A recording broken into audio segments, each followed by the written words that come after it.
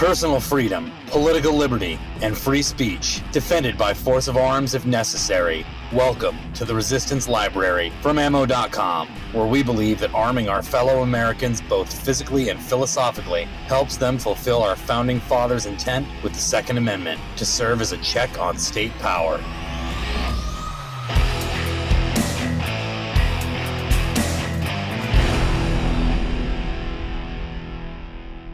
Hey everyone, this is Dave Trillo, and you're listening to the Resistance Library podcast brought to you by Ammodotcom. And today we're going to talk about gun background checks. And of course, we have Sam Jacobs frothing and waiting to jump in. Now, Sam, I don't like gun background checks because they make it slightly less convenient for me to buy shit, or rather, a lot of guns. This is one of those things where I want to be even-handed, but also just don't think that there should be any restrictions whatsoever on people owning guns. I think I'm gonna, before I even get into anything, I'm just gonna give the blanket statement up front that I think gun background checks suck and are unconstitutional, and we shouldn't have them at all. Hear, hear. Especially when the phony president's crackhead son is allowed to, fill out this form and get a gun when he is a active crackhead. Well, to use the old chestnut, it only stops law-abiding citizens from getting guns. Right. It's very, very. I mean, people do try and buy where they're like, oh, I don't think I'm going to pass, but I'll go in and fill it out, and they don't get approved. I was in there once. I was in a gun store once, and a guy failed his NICS check, and he's walking out, and he turns to the guy and goes, "Oh yeah, my ex-girlfriend's got a restraining order against me. Is that why?" And he's like, "That'll do it." Yeah, and he's like, "Sir, you legally can't even be in this store right now." And the guy's like, "Oh, for real?" It's just such a weird, interaction to watch happen. But yeah, I just I don't think that we need background checks. I don't think background checks stop. I don't want to say background checks don't stop anyone who's going to commit a violent crime from getting a gun, but when they do, it's such an outlier that it's statistically insignificant. It is not this is not preventing any significant amount of crime. And as I'm not in the we should do absolutely anything to save even one life camp of thought, I just don't think that we should have them, and we should. And in fact, we didn't before 1968. To use that peach of a man as an example, I mean, if he's really intent on hurting his ex, he can get a paving stone or a length of rebar. There's other ways to do it.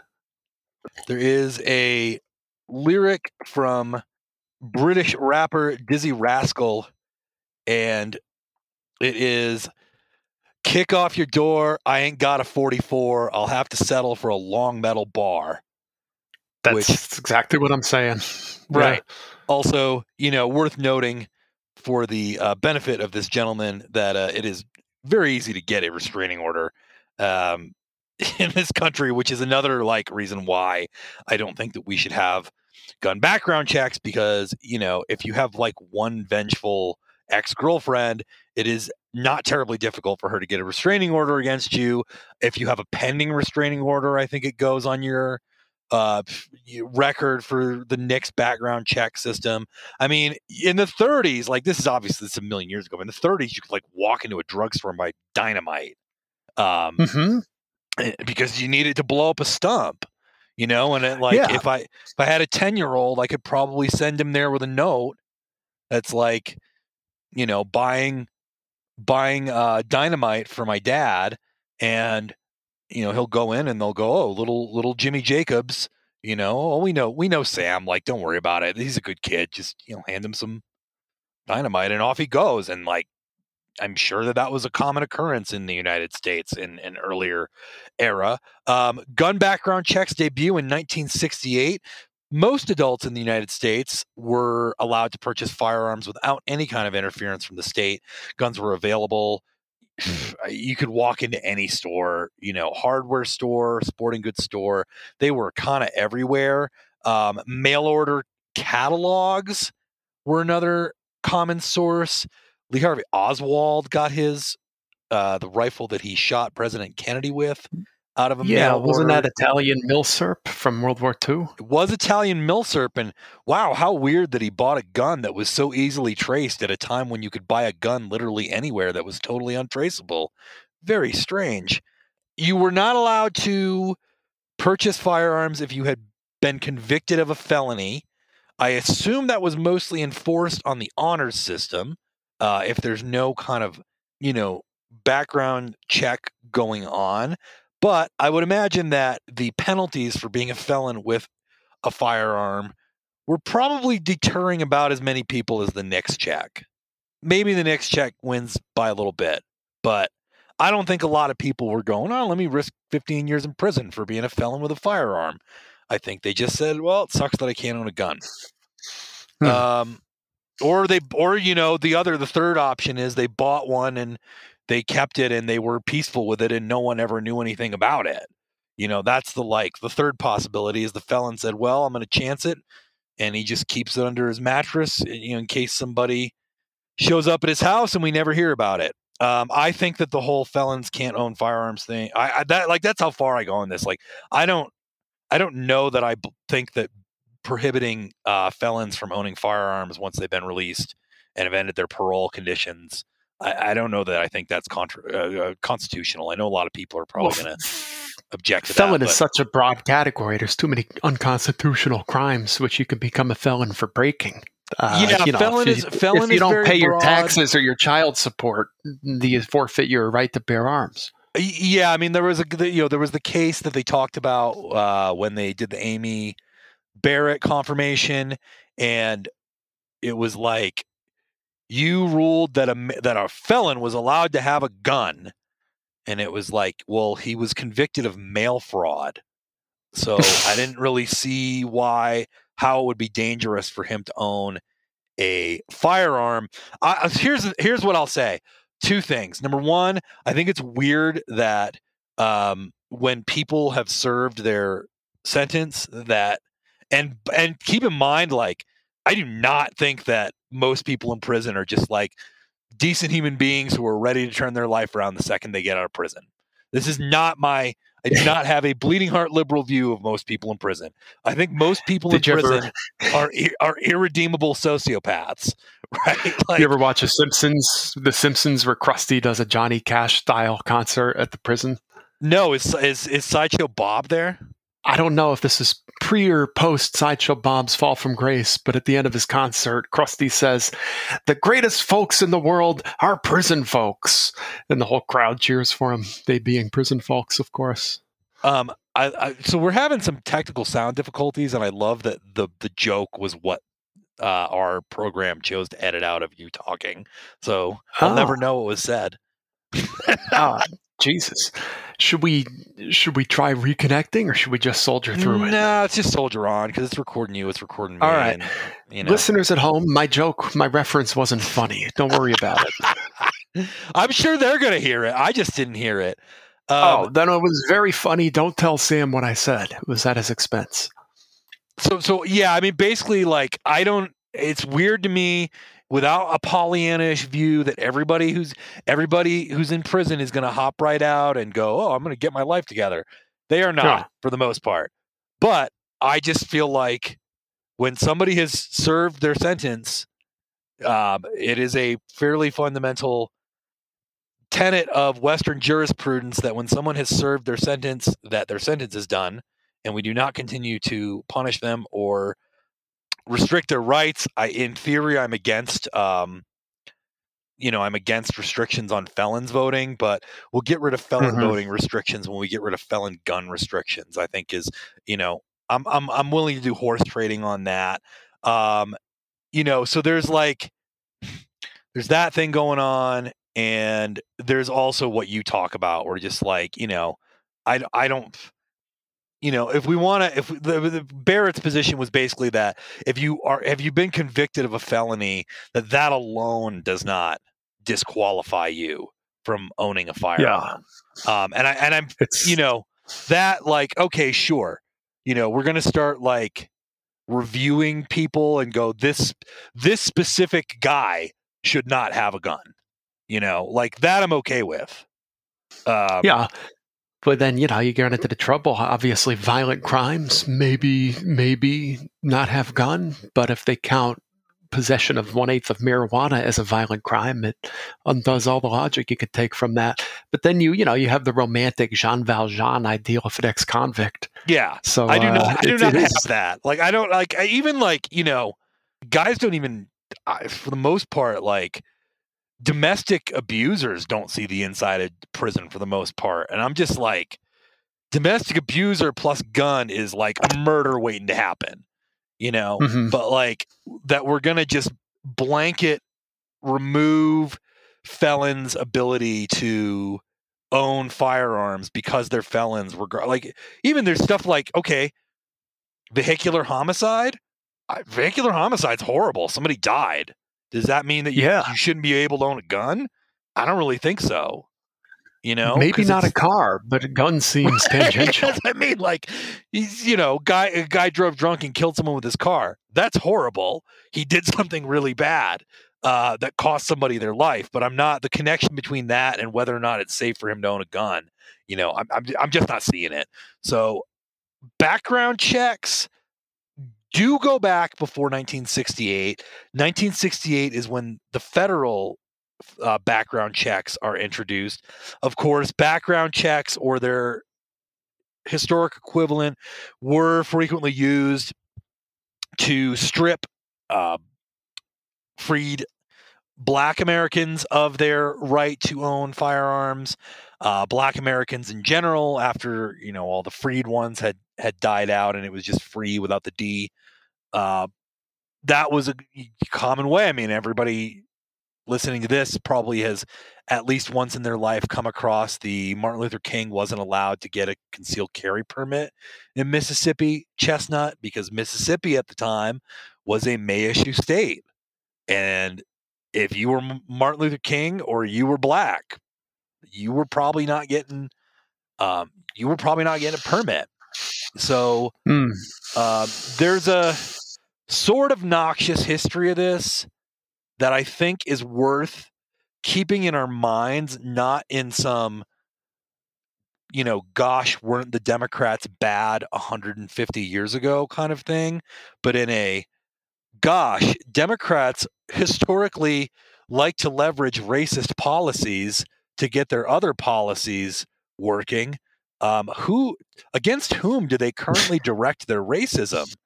This is an important question to ask because that's who they will be trying to take guns away from using these types of laws in the future.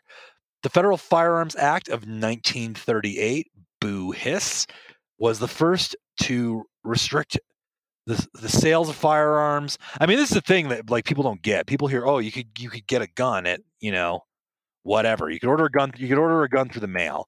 And they're thinking like, a 5-shot revolver, a break action shotgun, or a bolt action rifle is like, that's what you could buy. No, you could have a Thompson delivered to your house. Yeah, the glory days. No, I agree. I totally agree. I don't believe that laws were. This is probably my most libertarian views are on the First and Second Amendment. There should be absolutely no restrictions whatsoever on freedom of speech or peaceful ownership of firearms. And shooting an intruder in your home is a peaceful use of firearms. So I'm against laws that prohibit you from being able to order a Thompson submachine gun and get it delivered to your home with no questions asked. I don't have any problem with that. I don't think most people listening to this do either when we really begin to think about it. I think that the whole like automatic weapons thing is like, it's the beginning of, fuddom. I mean, everybody has at least once encountered the old guy who's like, AR-15, what do you need all that for? Yeah, or to use their wonderful term, I just want it. A fully automatic weapon. I love that term. I know guys who own, they're stamped and everything, But I know guys who Mhm. own automatic weapons, and like, yeah, they rule. They're awesome. They're fun to shoot. They're good times. And then, you encounter that counter argument. Oh, then should people be allowed to own nuclear weapons too? And I say, hell yes. But for hunting purposes only. Well, the thing about, that argument is like, I don't think people should be able to own nuclear weapons. If they can afford one, they can do more damage in other ways, probably. Yeah, I'm not like, that's kind of the thing is I'm not okay. So make it legal for private citizens to own nuclear weapons. I don't think there's gonna be much of a market for that. Yeah, it's going to cost so much. I mean, sure, we could sell them on Ammodotcom, but can you imagine the shipping insurance? The shipping would be a nightmare. 6 days before Thanksgiving, 1963, what we were just talking about happened. President John F. Kennedy was assassinated by Lee Harvey Oswald. Well, President Kennedy was assassinated. Lee Harvey Oswald was arrested. Lee Harvey Oswald allegedly used a Mannlicher Carcano rifle chambered for a 6.5 by 52 millimeter Carcano and fitted with a telescopic sight, which, God, like, it's crazy. He bought it from a mail order catalog, so they knew right where to find him. He didn't just walk into the local sporting goods store and pick one up. I do not have, by the way, like, this is a really good time to mention that, like, I actually do not have a standing theory as to the Kennedy assassination, other than that the official story is not true. And so I don't have any specific theory. Lee Harvey Oswald, a lone nut killing Kennedy, is not what happened. There were a number of high-profile assassinations over the next 5 years. This is why they have the Select Committee on Assassinations. February 21st, 1965. Malik al-Shabazz, commonly known as Malcolm X, who I love, was assassinated by 3 members of the Nation of Islam, who rushed him on stage during a speech in Harlem with a 12-gauge sawed-off, handguns chambered in .45 ACP and 9mm. Malcolm X had broken from the Nation of Islam, not only openly critical of its leader Elijah Muhammad, but was exposing basically how this was like the Nation of Islam basically exists. Well, I'm not even going to say anything about that. I'm just going to say that he left the Nation of Islam and criticized it because, boy, I do not want them mad at me.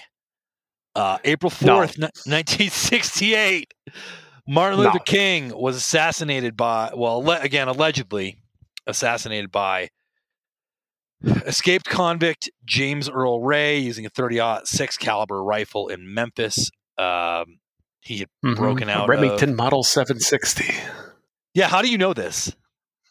I wrote about it once. Okay. And, about the .30-06 particularly, and that popped up. Not some kind of assassination studier, but it stuck with me for some reason. Ray consistently denied his guilt in the Martin Luther King. King's own son forgave him and said that he didn't do it, right? I don't know about that specifically, and I know very, very little about the King assassination other than that. What I know about the King assassination is that James Earl Ray maintained his innocence until his death, which, that's, who knows what, that this does not convince me of his innocence. Let's put it that way. No, it is odd behavior for political assassination. These people, yes, they want to take credit for an historic act. It's kind of weird that he didn't take credit for it, but prisons are full of innocent men. What everyone in prison has in common? They didn't do it. So, huge grain of salt on that. But again, Malcolm X assassinated by 3 members of the Nation of Islam, possibly with God knows who else. The Robert F. Kennedy assassination, which was the third, I know even less about than the King assassination. Also seems weird. And the Kennedy assassination, which I know quite. I'm not an expert, but I know a fair bit about the Kennedy assassination and how weird it is and how the story doesn't add up. And I kind of just there's a big cloud of suspicion hanging over the official stories of 1960s assassinations in general for me. So I'm, anyway, that was that and the emergence of the Black Panthers were really what led to the Gun Control Act of 1968. Of course, the Mulford Act in California was Ronald Reagan's big gun control act, specifically trying to get guns out of the hands of the Black Panthers. But the Gun Control Act of 1968 was specifically intended to keep firearms out of the hands of those who are not legally entitled to possess them because of age, criminal background, or incompetence. They mean, mental incompetence, not just you're bad with guns there, by the way. The Gun Control Act of 1968 was the federal government placing restrictions on the sale of firearms across state lines. It expanded the prohibited persons who were not allowed to purchase or own a firearm. And gun purchases became illegal for those who were convicted of a non-business related felony. This is a weird way to put that.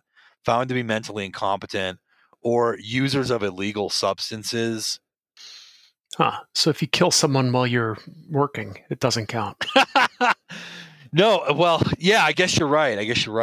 It's just, anyway, the whole thing is so kind of arbitrary that we should, and then it's got this is when they introduced, is this actually when they introduced the form? No, they introduced the form later. But you had to, wait, no, it is when they introduced the form. The form, what is it, 4473? Yeah. God, I can't believe I finally have that memorized. For ATF form 4473 is, I don't know the specific date, and I want to know when they actually introduced the form. So give me 1 second here. The questionnaire mentioned in regards to the Gun Control Act of 1968 sounds very, very much like the form 4473. We're just going to say that came out around 1968, and if that means 1974, then I'm comfortable with that. And if I'm completely wrong, always please let me know at Sam Jacob 1776 on Twitter. Are you a convicted felon? Are you a fugitive from justice? Do you smoke crack? These are the questions that are on the 4473. It actually asks you about controlled substances, but not crack specifically. I just like to reference the fact that Joe Biden's son is a crackhead who has firearms that he illegally obtained. Really, any chance that I can get. 1972 Bureau of Alcohol, Tobacco, Firearms, and Explosives was formed. That was formed allegedly to control illegal sales and illegal use of firearms. They mostly just used it to hassle law-abiding gun owners until the Gun Control Act of 1986, which for the most part was horse trading. This is when they didn't ban fully automatic weapons, but they did make them much harder, exorbitantly expensive, and they're less expensive than you think. They're less expensive than you think because everyone's like, "Oh man, fully automatic weapons are just so expensive. I'll never be able to have one." And it's like, well, if you don't want a Thompson or an M16, they want the Thompson and the M16, right? That's it. If you want a Thompson or an M16, you're never gonna have that, dude. You know what? I'm never gonna have a 1966 Chevy 2 Super Sport either. But I could go out. Sad. I could go out tomorrow and buy a an 86 Nova for nothing. And it's the same deal. You want to get some weird off-brand Israeli fully automatic weapon, it is not going to cost you anywhere near what a Thompson or an M16 is. So they're still they're not totally prohibitively expensive. Like you can get one legally with the stamp and yada, yada, yada. But the thing I want to point out about that is that, I think that I know this is a thing that sometimes people like to use against Reagan. I'm not opposed. I'm not a Saint Reagan guy. I'm happy to criticize Reagan where I think he was wrong and did things that were not good for the country. But I actually think that this was a solid that Reagan did, because it's like he basically did horse trading where he said, okay, guess what? I'll ban this gun that like almost nobody owns if you start leaving regular gun owners alone. And they were like, okay, that's that's the deal. And it's like, you like being able to buy ammo through the mail because you couldn't do that before 1986. Between 1968 we and do like that here. Yeah, between 1968 and 1986, one of the things that the ATF would come and knocking on your door for was buying ammo through the mail. So, I think that this is actually like, again, going back to my totally absolutist view of the Second Amendment, this is intact. But living, being a pragmatic person who lives in the real world, I'm going to say that if Dutch is going to take my automatic weapons away that I don't own in exchange for making it significantly more difficult for the ATF to breathe down my neck because they found out my name, I'm gonna give up that Thompson. So the 1986 Gun Control Act, I actually think the 1986 Gun Control Act, the actual name of it is the Firearm Owners Protection Act, and I actually think that that's the much more apt name for it. Like, people have no idea how difficult it was to be a gun owner between 1968 and 1986. It was not a good time to be a gun owner in the United States. So the Brady Act is what we have to thank for the NICS system that we all know and love. That was launched in 1998, and that is the current standard mandated by the Brady Handgun Violence Prevention Act of 1993, launched in full by the FBI on November 30th, 1998. The NICS is used by firearms dealers to check if you are eligible to purchase a firearm. There is a physical building. It's in Clarksburg, West Virginia. It is used by 30 states and 5 districts, as well as the District of Columbia, to check the backgrounds of those who want to purchase a firearm. I'm sure literally everyone listening to this show has filled one of these out at one time or another. States that do not use them have their own background check system. I am not opposed to, let me put this the way that I actually mean it.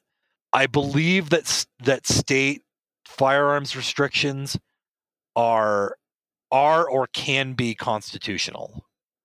I do think that states have the right to do things that the federal government does not. One of those is, setting up their own gun background check. I'm not saying I would be in favor of doing it. I'm just saying that state government's doing it. I would way rather buy a gun in a state that isn't using NICS. I'll tell you that. So there is that. Who, according to the National Crime Information Center, who run NICS, who's not allowed to own a firearm. Convicted of a crime punishable by imprisonment of more than a year or more. Fugitive from justice. User or addict of controlled substance, Hunter Biden. Adjudicated as a mental defective or been committed to a mental institution, that'd be Joe Biden. Illegal aliens. Aliens admitted to the U.S. under a non-immigrant visa. Discharged from the United States Armed Forces under dishonorable conditions. I find that to be possibly the weirdest one on the list. Renounce your American citizenship, subject to a court order restraining you from interactions with an intimate partner or child, or a conviction of domestic violence. I did not know that was specifically pulled out, and of the list, that's probably the one I'm least uncomfortable with. Which one? Wife beaters. I don't know, wife beaters owning guns, like convicted wife beaters owning guns. That doesn't sound like a good idea. Like that actually does sound like the worst possible idea I can conceive of. Way more than, way more even than the president's crackhead son. It should be moot. It should be a moot point because guys who beat their wives maybe should be rendered incapable of, eating their meals through anything but a straw, let alone operate a firearm. Yeah, right. Yeah, I see steamrollers as playing an important role in that little offshoot of justice, but we digress. So the NICS, over 300 million background checks have been completed. I'm amazed that it's that low, but it is. And I guess because there's only 30 states on there, and they're also, California is probably a NICS state, whereas, Arizona isn't. I don't know that Arizona is not, but you get the point I'm trying to make. 1.3 million denials. NICS is available 17 hours a day, 7 days a week, every day of the year, except Christmas. So I can't buy an AK-74 on Christmas? Not on Christmas, man. Sorry. George Washington is rotating at 100 revolutions per minute. Yeah, thanks, Obama. So this is the firearms transaction record 4473. It needs all your info. You've probably filled one out. Once the form has been completed, there's a 1-800 number for NICS, or you can use the online system. God, I can't imagine that anybody picks up the phone and calls the 800 number for NICS. Sounds like a nightmare. Over 90% of cases, results are basically immediate. I got approved like when COVID was big, and there was this. People were waiting like 72 hours from the NICS, and I got mine in like 10 minutes. So I think part of it is kind of random. Once the approval, if anything, hey, here's something. It keeps you in the store longer. I almost bought more guns in those 10 minutes I had to wait when I last got my shotgun. So, at least there's that. I wish that was my luxury when I'm buying guns. But when I buy guns, I don't go cheap, and so I ain't buying more than one at a time. That's not true. My AR was cheap, but for the most part, I'm not really a cheap gun guy because, need it to work. So you just get a lot of cheap guns and keep going through them until one works. Carry six cheap guns around at all times. Yeah, I have a golf bag full of shotguns next to my bed. God, do you really? No, that would be insane. Oh man, just one. Yes, like a normal person. So if there's a denial, which is only about 2% of all background checks, the retailer can't sell it to you. You can submit a request to receive the reason for the denial, the most common of which is a felony conviction. A lot of these guys are doing try and buy, which is like, I don't know. I mostly it's not even like, I think, hey, go after those guys. There's some huge criminal menace that we need to take care of. I just more think. Yeah. Did you think the fugitive from justice one is really crazy? Because imagine going into a place with security cameras and filling out your name on a form, then getting shocked that you can't walk out with your gun. Feels like a bad move if you're a fugitive. I mean, I guess there weren't omnipresent security cameras at that time. At the time the law was drafted. Yeah, that's fair. There is an appeal process. You can do it online, or you can send it to the FBI. You would also need to be fingerprinted to move along if you are filing an appeal. You need to run a background check anytime you buy a gun from a retailer. It's basically anybody with an FFL. They're legally mandated to complete it for every firearm sold to somebody who doesn't own an FFL. It doesn't matter if you buy it at a brick and mortar shop or gun show online through a magazine. Is that true that you need? There's no background check at a gun show for a long arm anyway, is there? Not to my knowledge, no. Is there? I was gonna say I don't know. I've never bought a gun at a gun show. Bought them from guys in parking lots. Private seller sells fewer than four firearms during any 12-month period. That was the original in 1968. 1986, private seller. See, this is a really good example of like why the 1986 Firearm Owners Protection Act is not really a gun control law. And I'm sure a bunch of people are gonna hit the roof over me saying that, but it's not a gun control law. The can they tweet me if they're angry? The gun control act Twitter, of 19 my Twitter is at real Ethan Hawke. Just so you know. The Gun Control Act of 1968 defined private sellers as anyone who sold fewer than 4 firearms in a 12-month period. Okay, that was the law until the 1986 Firearm Owners Protection Act deleted that restriction and just basically said, do you sell guns for a living? If no, you don't need to fill out a bunch of paperwork to sell them.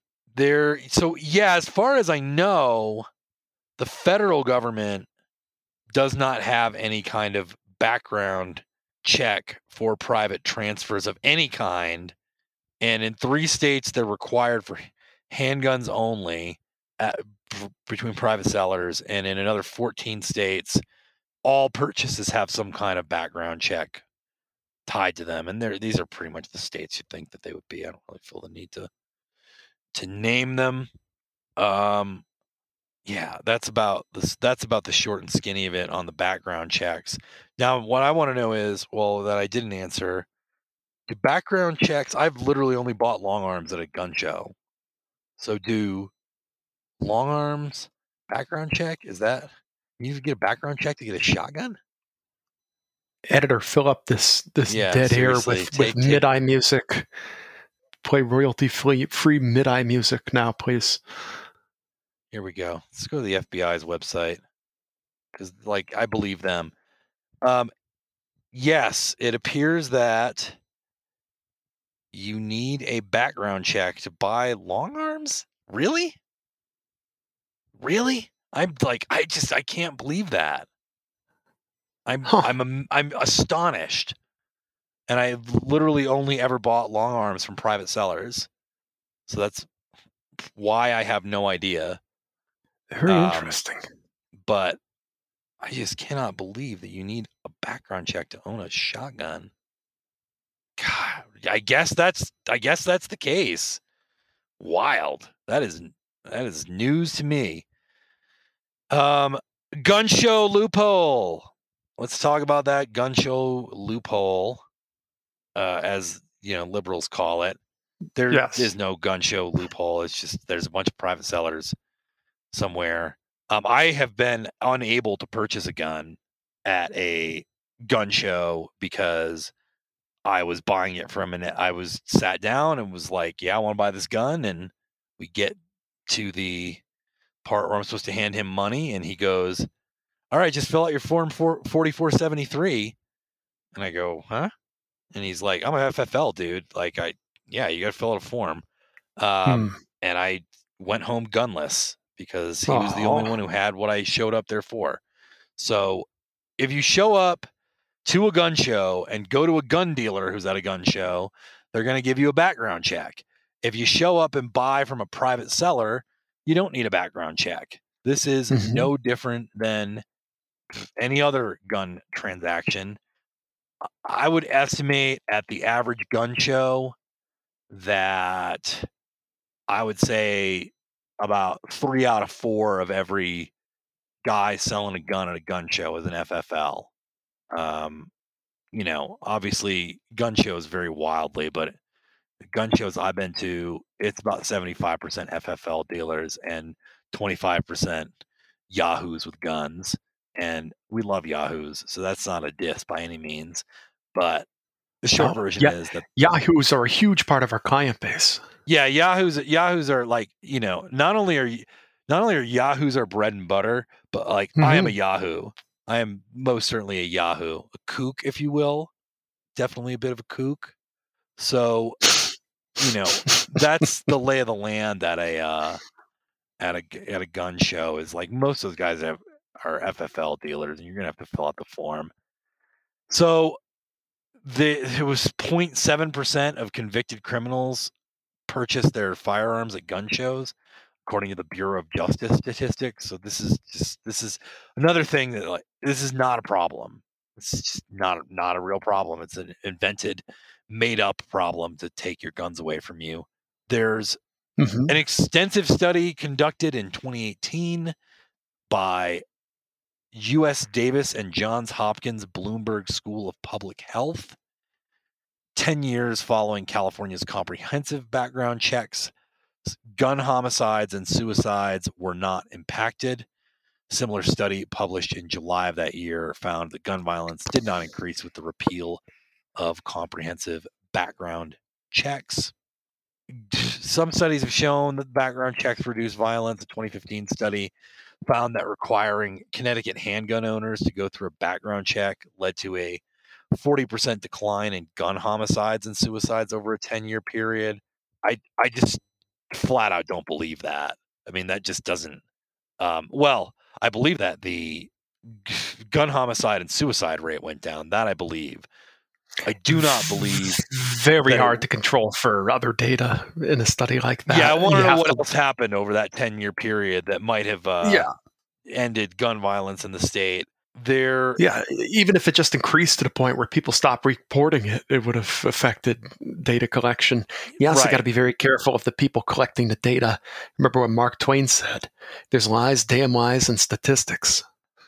Yeah, I mean, I like most intelligent people, anytime I see a statistic, I have 20 questions about what it means, where they got it from, etc. And I think that that's the grain of salt to kind of take with any statistic.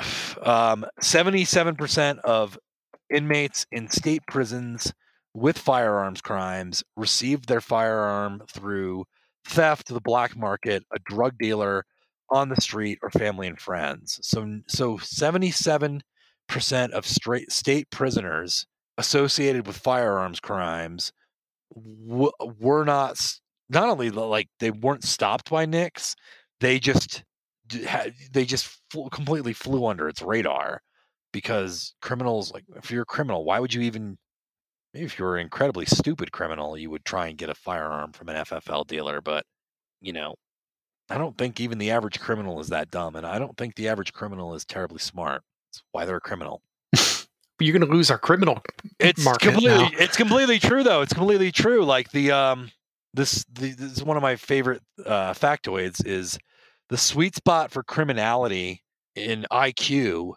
There's a there's a average IQ for convicted felons, and it's like, the top of this bell chart is like real high, because they all cluster around 85 IQ. And it's because 85 IQ is smart enough to know the liquor store's got a bunch of money in the drawers, not smart enough to think about the security camera.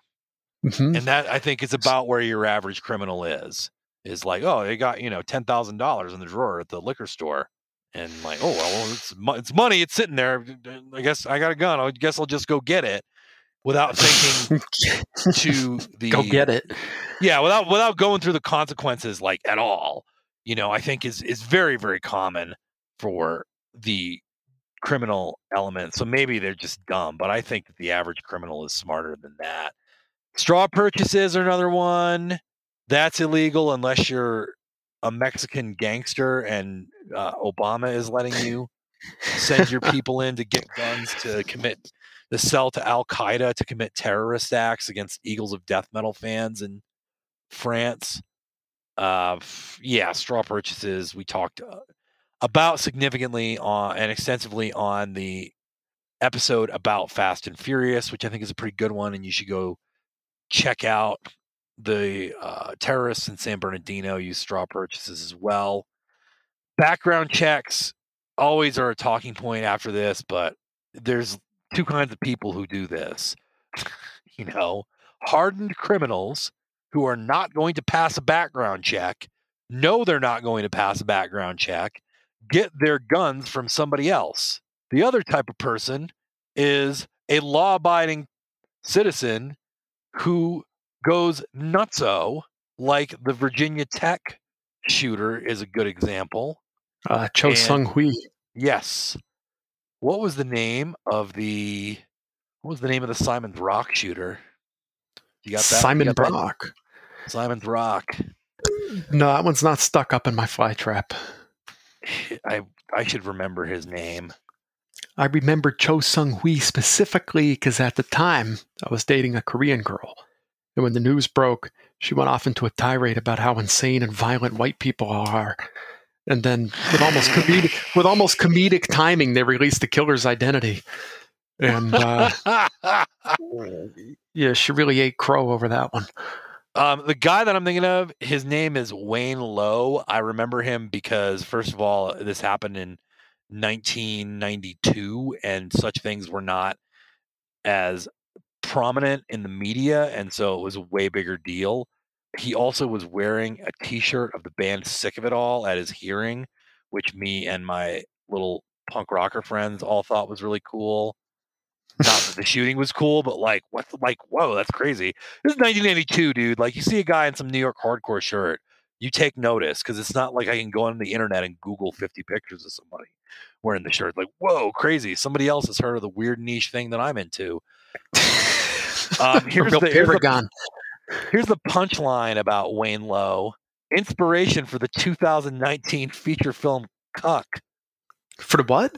Sorry, you cut out. Inspiration for the 2019 feature film Cuck. Oh, I haven't seen Cuck. I have not either, but that's one hell of a last sentence of your Wikipedia entry. Anyway, Wayne Lowe.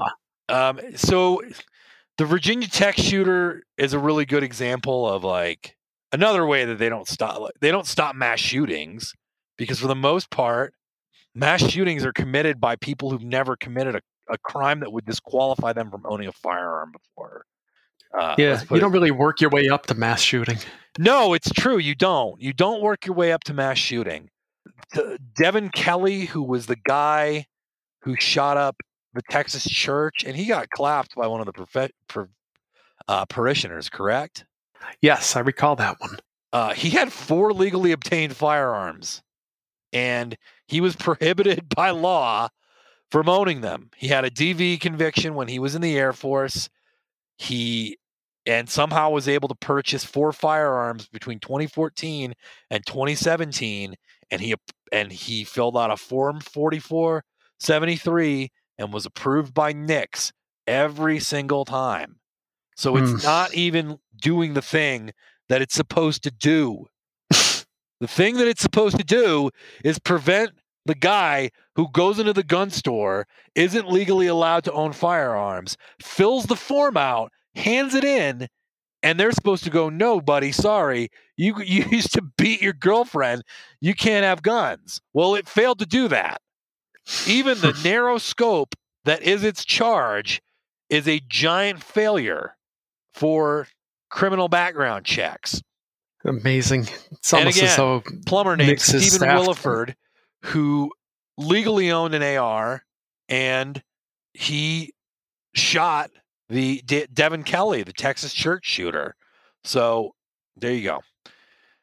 The system can be incomplete. There's also the problem with false positives. If you have a name that's similar to somebody else, it's entirely possible that you would get rejected.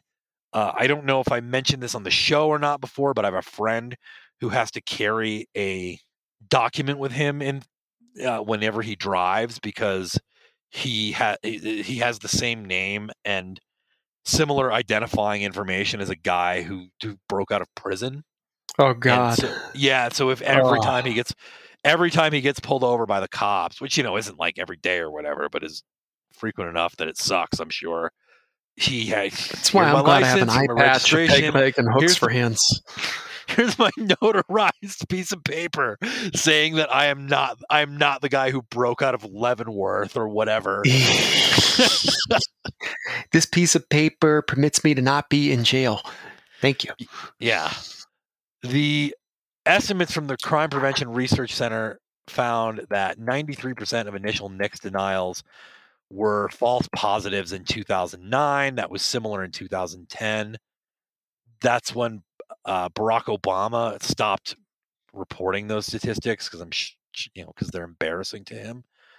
So yeah, it can be appealed, but these guys should not have to be jumping through red tape to buy guns. The National Shooting Sports Foundation launched fixnix.org in 2013. That is their attempt to, I don't know if it's a reform or eliminate, but NICS is not a good. Not only do I reject everything about this from like from at every step of the way, right? Like I don't think that we can constitutionally prohibit the vast overwhelming majority of American citizens from owning whatever firearm they want, unrestricted, without background check or registration. I do not think that criminals are going to gun stores to buy guns. I do not think that, for the most part, mass shooters have, prior convictions that are going to prevent them from passing a NICS background check. I don't think that the NICS background check is worth shit anyway because of the number of false positives and the number of false negatives it gives. So, like, the system they put in place doesn't work. Just as a system, take it at face value. It doesn't work. It doesn't do the thing that they say it's going to do. That's number one. What they say it's going to do. But it certainly creates an illusion of authority. And that's something bureaucrats and governments which overstep their boundaries are all in favor for. Yeah, the good news is we have something somewhere on, I think it may be in the ATF article. I don't know off the top of my head where it is. We have an article that talks about, what do they do with all of these background check forms that you fill out? And the short answer is that they've said, it's your problem, gun shops. You guys got to keep these in order for us in case one day we show up and decide that we want to look at them, which is like, okay, cool. I hate basically any law that forces the average American to be a bureaucrat or to do bureaucrat work for them. This is like one of the reasons why I hate the income tax. I mean, there's a lot of reasons to hate the income tax. Number one being it's theft. But the other reason is the whole send us a form every year saying what you owe us. Well, what if I get it wrong? We know what you owe us. And we know what you owe, and we'll punish you horribly. And if you get it wrong, we're going to arrest you. Oh, cool. Well, I keep my 4473s in the back room next to the tannerite primers and bowling balls. The 4473 is like, we've all filled it out. It's all, nobody likes it. It doesn't. All right. I'm going to finish my recap. Let's talk about gun background checks. Number one, NICS system does not work. It doesn't work. It lets people who shouldn't have guns get them and prevents people who are allowed to have guns from having them. That is, by I think any definition of what the NICS system should be doing, if we grant that having a background check is a good thing, it's not doing it. It's not doing the thing that it's supposed to do. Okay? No.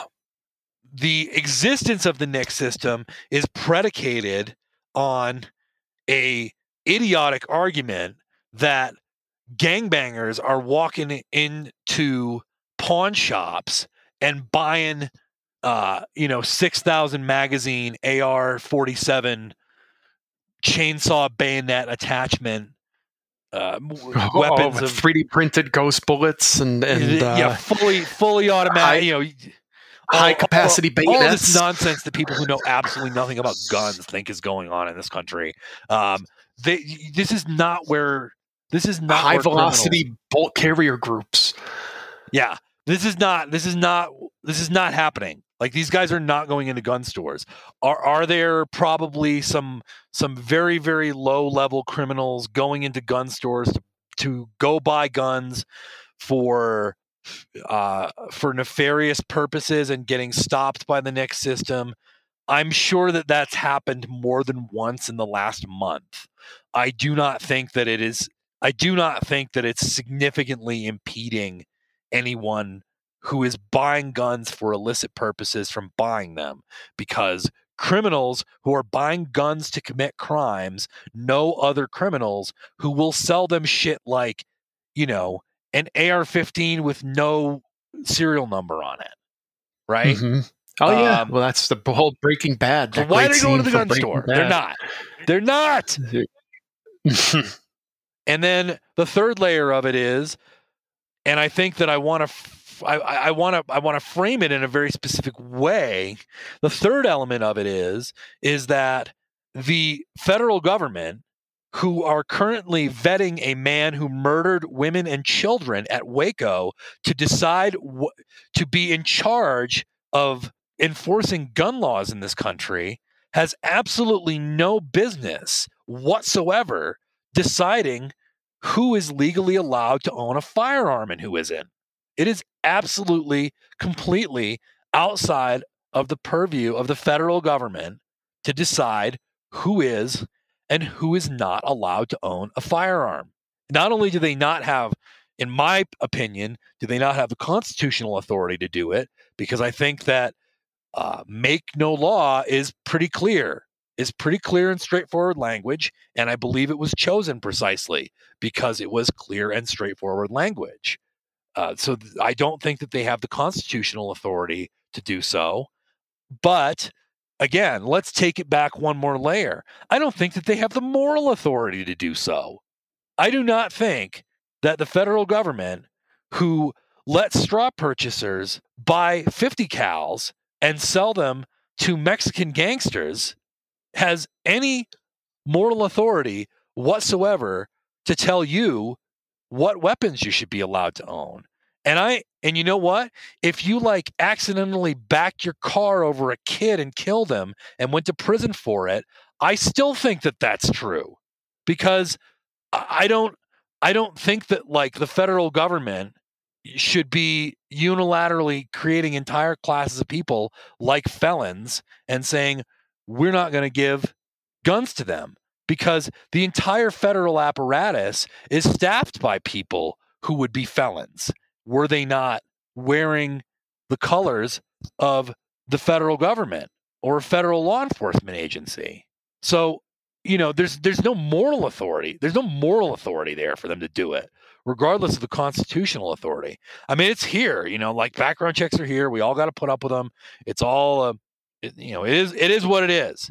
But I think at every step of the way, it's nonsense. It is just, it's like so much of what else they do. If you give it any amount of thought, it just doesn't make sense. And I think that different people are more sympathetic to different arguments about it. I think that the inability of the federal government to effectively enforce this, I think, is going to be the strongest hand to play with the average American, in that, hey, they can't do this. They're not capable of doing this in the way that they're telling you that they're going to do it. But I think that there's more to it than that. But I also think that, you drop the argument that you think is going to convince somebody, to the extent that people are convinced by arguments, which I think is a whole other, debate to have. I don't really think people are, for the most part, convinced by arguments. I think people are much more emotionally driven, and that's fine. I'm not complaining about that. It just is what it is. But, use whatever arguments you think are going to be effective when discussing this with people. I find it also very concerning that the state has all of this data and information about us that I'm sure they say they don't keep, or they say they do this or that, but I'm deeply, deeply skeptical of any time the federal government tells me that they're looking out for me. So, gun background checks, we don't like them. I think is the short version. I think that this is also one of these things that people say, well, it's a reasonable, blah, blah, blah. And it's like, no, reasonable is telling Joe wife beater that he specifically is not allowed to own a weapon.